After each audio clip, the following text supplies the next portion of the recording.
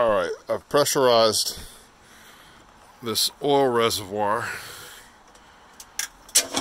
and it's blowing off the little wood reinforcement that I made. And it's flowing out of there, but that's okay.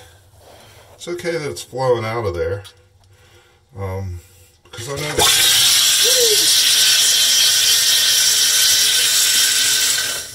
I know the seals are good.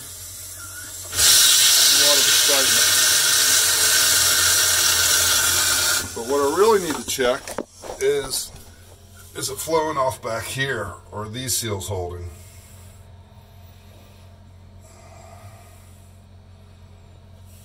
Do I have leaks back here? And it doesn't look like I do have leaks back here, as best I can tell.